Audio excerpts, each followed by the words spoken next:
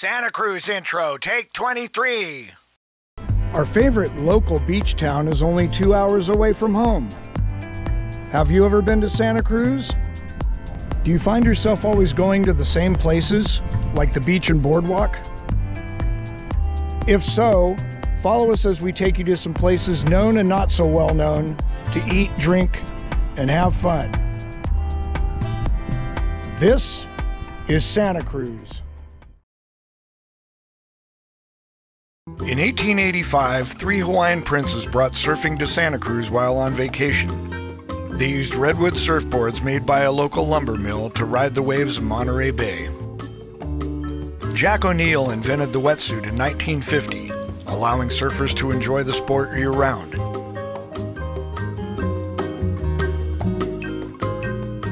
The Santa Cruz Surfing Museum, located in a former lighthouse, has exhibits exploring over 100 years of surf culture.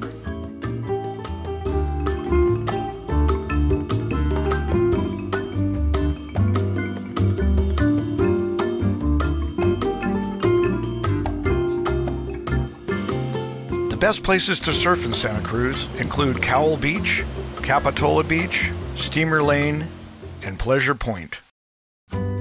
I am probably the only fan of the movie Lost Boys who has not been to this bridge. It was Hope's idea to go to this spot. She had been there before. If you have ever been to Santa Cruz, chances are you've been to the beach and boardwalk.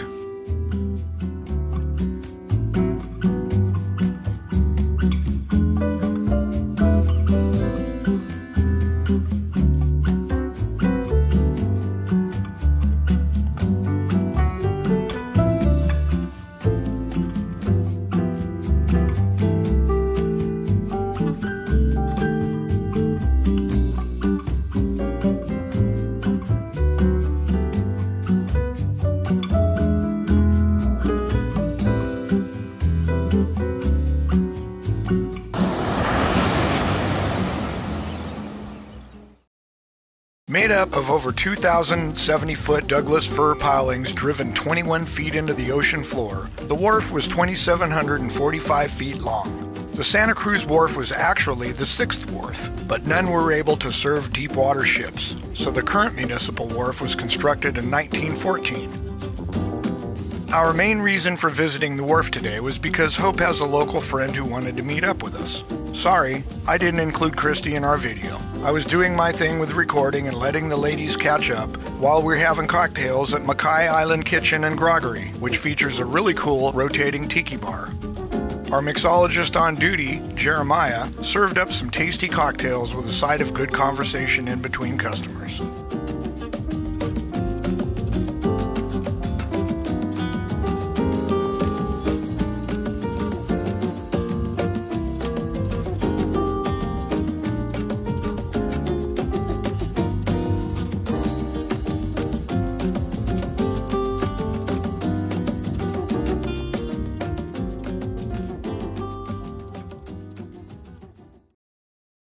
Check-in time. I found a great deal on Airbnb at Seaside Inn and Suites, which is conveniently located near restaurants and an ice cream shop I'll mention later. One of the many remodeled old properties in town, Seaside Inn and Suites is updated, clean, and stylish, with a comfortable bed, and that coffee machine in the office. 10 of 10 recommend.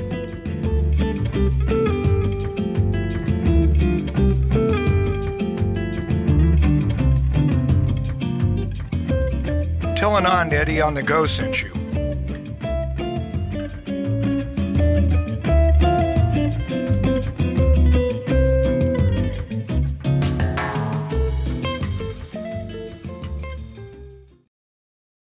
I also highly recommend the nearby Santa Cruz Diner, which is open 24 hours for your dining pleasure. You may have seen this East Coast style diner featured on the series Diners, Drive-Ins, and Dives. It features a great variety of offerings to please your palate.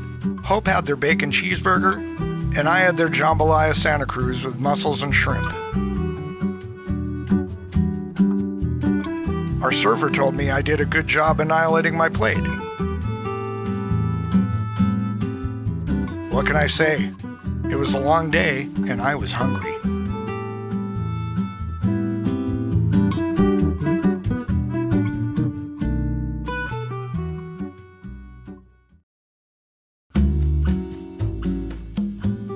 After filling our bellies, we headed for nearby Capitola to walk off some of those calories. We visited the Pier, browsed the many shops and restaurants for future reference, and just overall enjoyed walking and taking in the awesomeness of this picturesque town by the sea. We even watched the surfers ride some waves.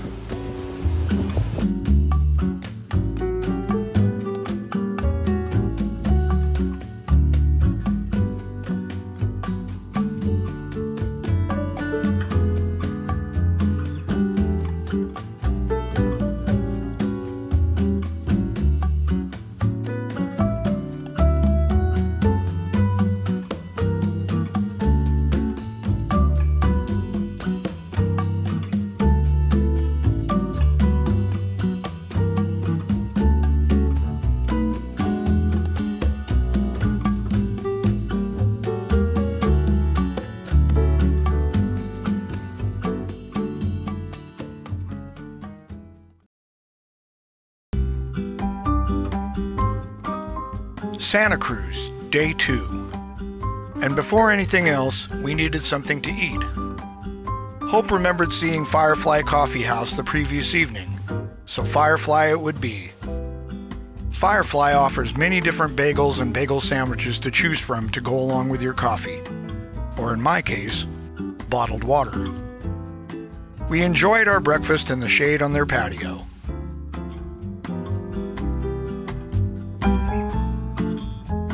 What a great way to start off our day.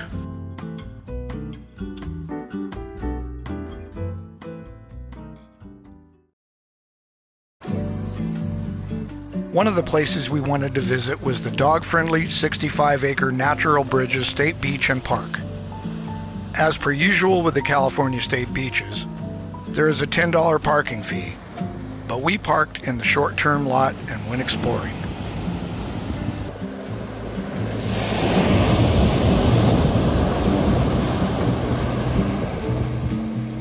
You might get lucky and see seals, otters, or even migrating whales. We didn't. But we saw a lot of birds on those natural rock formations.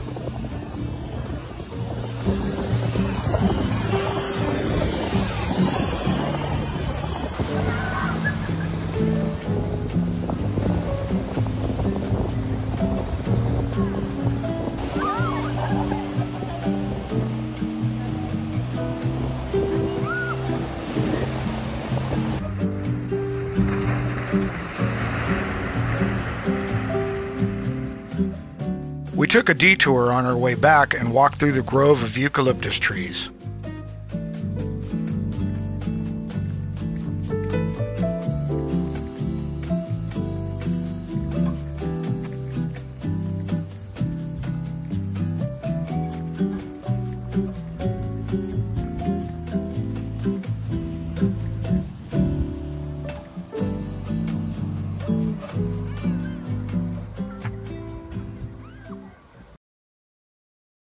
I always like to visit the missions whenever possible.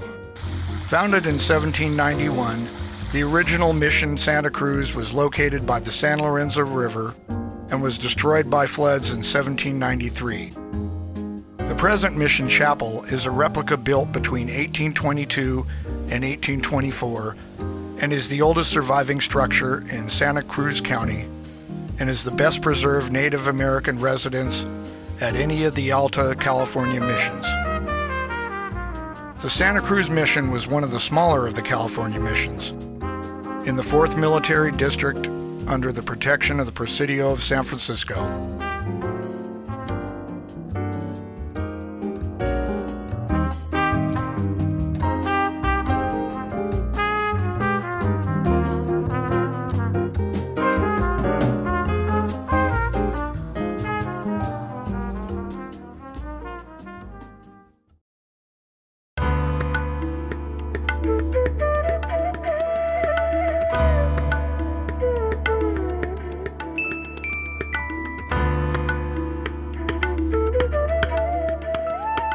Another must-see in Santa Cruz County was the Land of Medicine Buddha Retreat Center, which you can find at the end of a narrow winding road through the redwood forest near the small town of Soquel.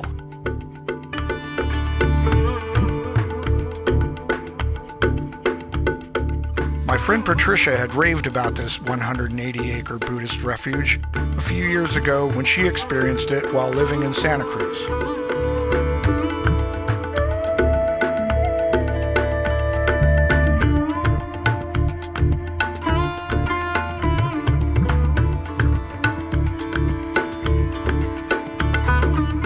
The center offers innovative secular education, including retreats, sacred sites, wellness programs, a primary school, end-of-life care, natural trails, and more.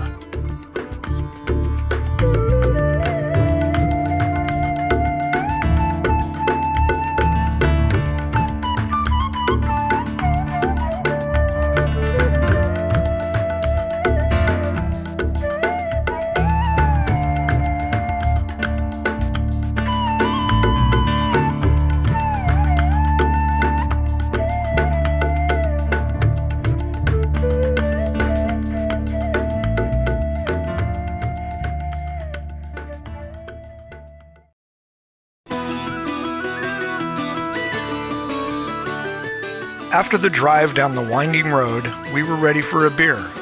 So after getting back into Soquel, we found Sir Froggy's Irish Pub to drink a couple of semi-local brews.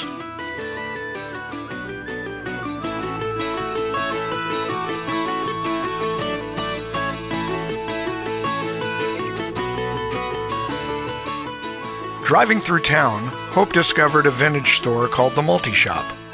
So we stopped in for a visit, and she bought a vintage woven picnic basket. Sorry it's not shown here because I didn't think that I'd be talking about it in this video. But here we are. Owner Jamie was very nice and helpful. Hope wants to come back again later when we're in town.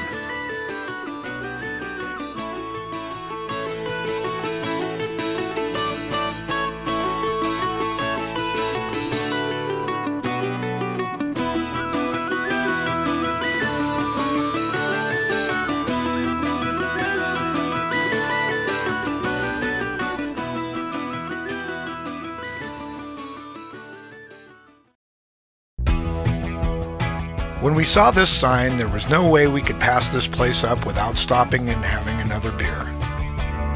Salud!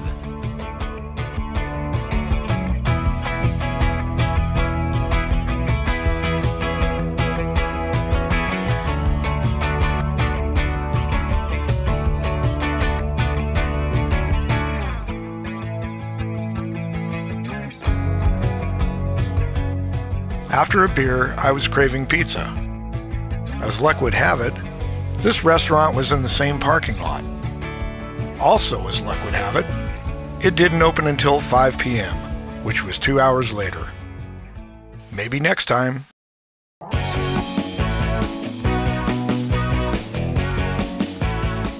By the time we got back to Santa Cruz, our cravings had changed to clam chowder, so back to the wharf we went.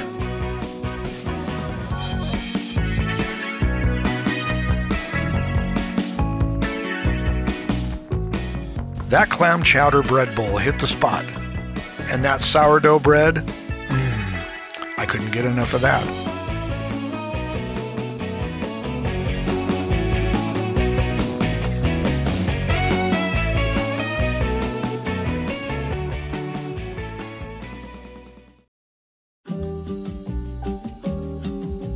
Ice cream for lunch, because why not? The next morning, we checked out of our room and revisited Maryanne's ice cream shop. Who cares if it was only 11:30 a.m.? This place is that good, and we weren't going to leave town without stopping there for a cup of some of the best there is. It's no surprise to me that this company has been in business since 1947.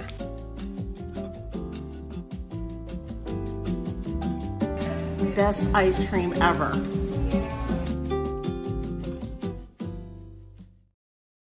As we continue our journey south, we decided to stop in Moss Landing and see what we didn't last time. Moss Landing State Beach.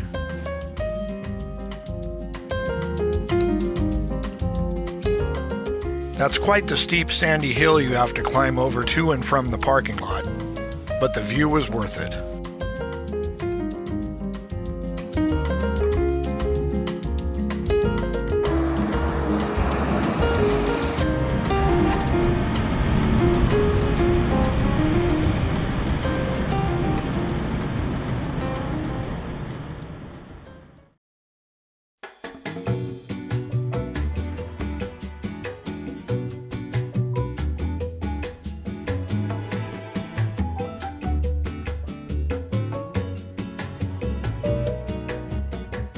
Another location we wanted to visit on our last time out was Moonstone Beach in Cambria, so we stopped there this time.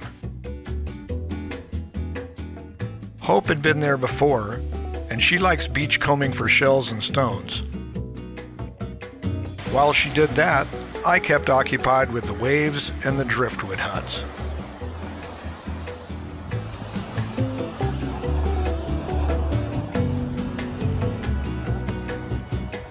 I often see them at beaches, but I think Moonstone Beach holds the record. It was quite a sight, seeing them lined up all down the beach like that.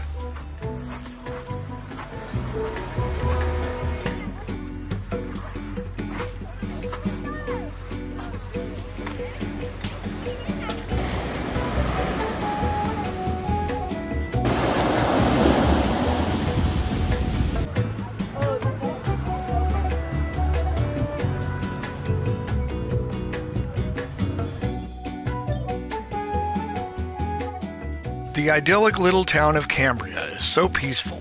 Who wouldn't dream of living here?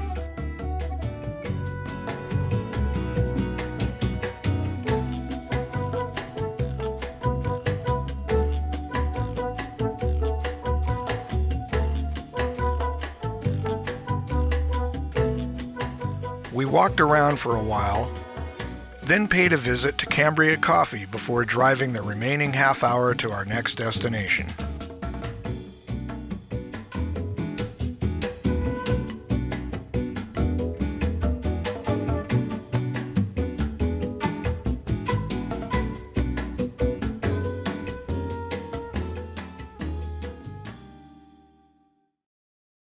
Morro Bay, one of our favorite towns on the Central Coast. Somehow, even though I was searching for Airbnbs only a day in advance or less, and pet-friendly ones at that, I seemed to luck out on price, quality, and location. Coastal Breeze Inn is another one of those nicely remodeled old motor lodges, and you can't beat the view of Morro Rock and the stacks down the hill from there. Across the street is the Hungry Fisherman Cafe, and there are many other places to eat and drink within walking distance. The view of the sunset was incredible.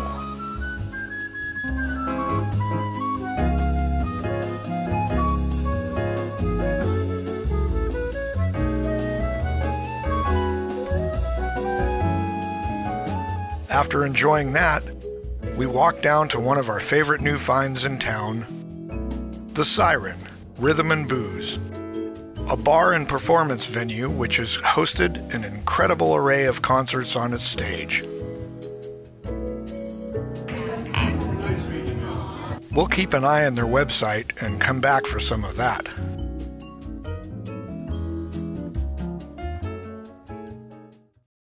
Day 3 draws to a close, and so does this video. We hope you have enjoyed coming along for our 3 days in Santa Cruz and our bonus stops on our journey southward along the Central California coast. Let us know what your favorite places are in Santa Cruz down in the comments. Join us next week as we continue with Day 4. All you have to do is subscribe to this channel and hit the notification bell, and YouTube will remind you. Until then, Eddie on the go, and Hope, who is busy playing solitaire or something, I don't know, out.